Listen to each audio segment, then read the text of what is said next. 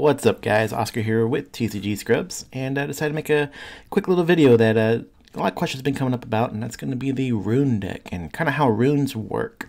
So we're going to take a look at kind of the functionality of this, and but we're going to start off with looking at the ruler. So let's take a look at the ruler first. So now if you're not familiar with the new rulers for New Valhalla, we'll go ahead and pull two up here. Now you notice there's something different that you don't normally see on some of the older rulers, and that's going to be the divinity cost.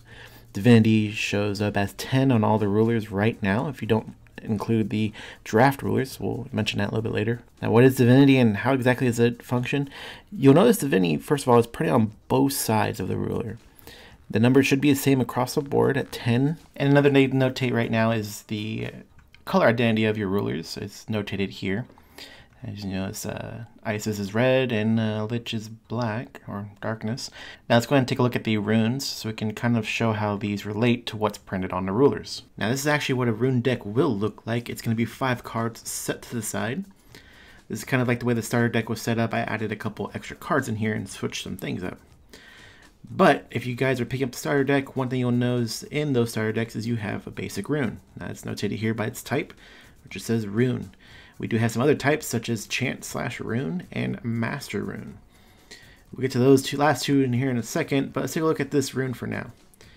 Now this rune here is Explosion. It's a 1-cost, quick cast rune with Divinity of 2. Now Divinity 2 is going to come into play with what your rulers showed with Divinity of 10. Let's use Isis here as an example. So we have Isis here and she has Divinity 10. What this means is I can play runes from my rune deck until the cost 10 is reached. That doesn't mean I have to reach the 10, but my maximum is 10. Now how does that kind of play out and what does it matter? Well, let's pull up a couple other runes here and let's just pretend that these all got played. Now if we add up these totals here, we'll find that my total number of divinity right now is currently 8. You notice each card says Divinity 2, 2, 4, 6, 8. My Divinity is 8. My ruler has a Divinity of 10, so I have 2 left over to play with, but let's just say I structured my deck, my rune deck in a way that I can't reach that cost evenly. Pretend that my last rune is, say, this one.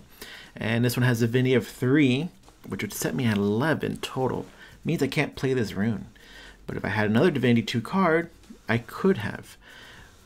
Now in this way, the game kind of starts to balance itself out with the rune deck, because you have to be very cautious to how you play your cards, or how you build your rune deck. Now just because your divinity and your ruler is 10, it doesn't mean that the rune deck has to apply to that number. Now what does that mean? Let's just say I structured my 5 rune cards in a way that made the divinity equals up to 15. I don't know if that's possible, but let's just pretend that that's the case. That's a completely legal rune deck. I can have that, but my revealed cards cannot exceed the 10. So therefore I have to be very picky as to which runes I choose to play. Maybe it's very situational based on the matchup I'm against. And I, teched in cards into the rune deck based on what I thought I might be playing. Now, another thing to make sure to keep in mind that you cannot sideboard your rune deck. Now, if you remember Sherry allowed us to have the Grimoire deck, which people were able to side in and out based on their matchups. We cannot do this with the rune deck. Once you create your rune deck, it is locked in. Now, this is a very big deal for when you go to tournaments, because once you fill out your deck list, it is visible there to the judges and staff exactly what you're running.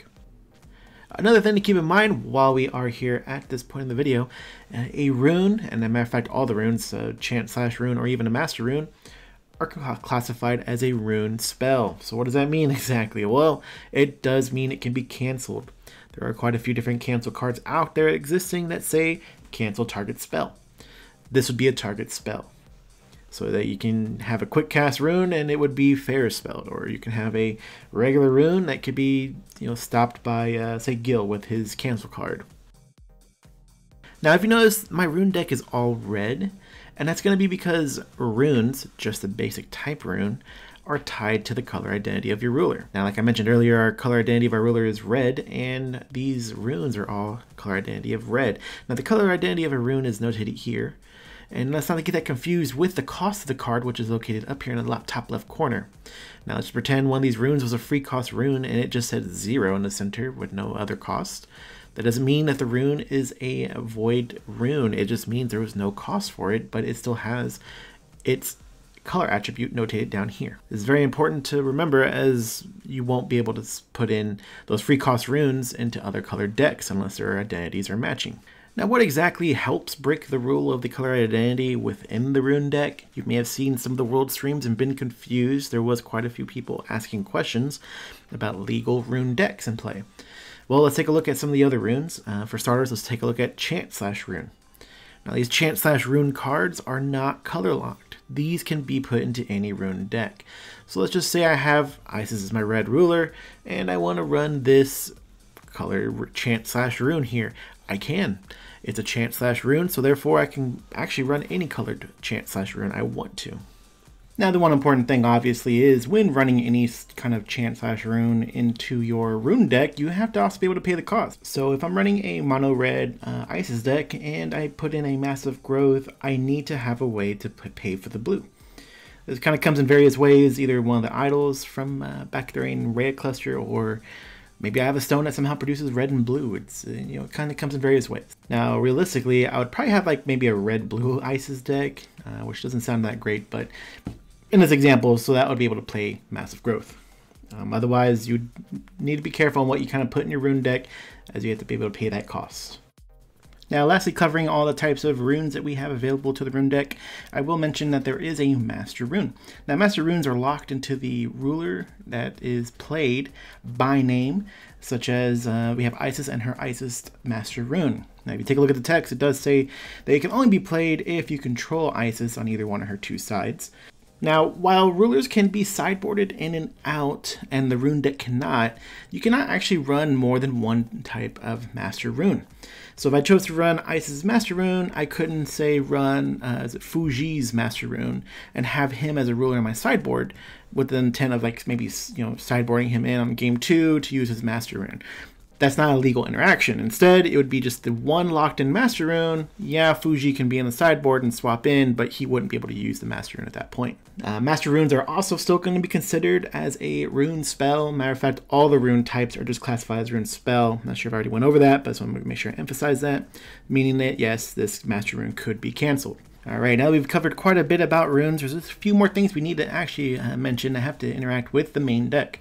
Now, the main type of rune can only be applied to the rune deck, while chant rune can be applied to the rune deck as well as the main deck. The reason why this would be is because it would be treated as a chant spell. So like any other chant you'd normally run in the main deck, you can now run here. Now, something to go ahead and make sure to keep in mind is if you run, let's say, one of these sandstorms in your rune deck, your maximum allowed in the main deck will be 3. Let's pretend you didn't run the sandstorm in your rune deck, and instead you just choose to run 4 of them in the main deck.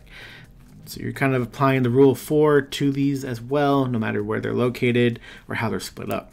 Now, a chant/rune coming from the main deck and say going into your hand and then being played still is classified as both a chant and a rune at the same time. Now, it's going to be important to notate because Hanzo has a master rune that is a free cost rune that when he activates it, it can cancel a rune spell. Now, this will be applied to this chant/rune you may have played, so that can help them, preventing you from getting advantage. And again, as before, the chant/rune being played from hand can also be stopped by cancel spells such as Fair Spell and Vanish. Now, when playing a chant rune from hand, which had come from your main deck, you do not worry about the divinity cost. It doesn't apply to your ruler at this point. So if in a situation where you had 10 divinity revealed from your rune deck and you played, say, Sandstorm from hand, it doesn't apply to divinity cost. Instead, it's just being treated as a chant which enters a chase and then goes directly to your graveyard. Now, a chant rune from the rune deck being revealed and resolving does not go into the discard pile. Instead, it just remains in your rune deck revealed, because that number will apply to your divinity cost. Now, what we'll do now is we'll go ahead and set up a play field here to kind of show an example of how a rune would become revealed from the rune deck. We'll go ahead and set up your basic play field here where your stones go in the top left corner. Your main deck will be going to the top right corner. Your ruler will generally go in the center. Our rune deck will now go into the bottom left corner, but everybody's going to have their own play styles. So just make sure you keep in mind and ask your opponent where everything is. Now, when it comes time to play a rune from the rune deck, you have to make sure you actually have the cost appropriate to pay for the rune, or else you wouldn't be able to activate a rune from the rune deck. Now, this is going to be different from the way Grimoire worked, because in Grimoire, you can actually activate a story chant from the Grimoire deck, not pay the cost, the ability would fizzle and you'd move on. Now they've kind of corrected this going into the rune deck so that certain things wouldn't have advantage that required for certain runes, number of runes to be revealed. So now that we have the rune deck, you have to pay the cost once it's revealed. If not, you're unable to play that card. Once a rune is revealed, you will pay the cost of the card, and the ability will enter the chase. Now, once the ability is resolved from the chase, it kind of just ceases to exist like any other ability, and the rune stays in the rune area. And that's really about it. That's kind of how you'll keep continuing playing. You'll play some cards from hand, you'll play some runes from the rune deck, and kind of everything needs to be at the right speed. Of course, there are runes that are at quick cast speed, and there's certain abilities that allow runes to be quick cast speed, such as Adam C. Cart's J Ruler side. Other than this, you always make sure you play everything at the correct timing, and that's really about it, guys. Now, if you have any questions, please feel free to ask in the comments below, and we'll try to answer them as best as we can. Maybe we'll pin one of the better ones towards the top so that in case there's some maybe critical moment I did miss, or maybe a bit of incorrect information, we can have that be brought to everybody's attention. But other than that, thanks for watching. I hope this video was useful, and yeah, we'll see you next time.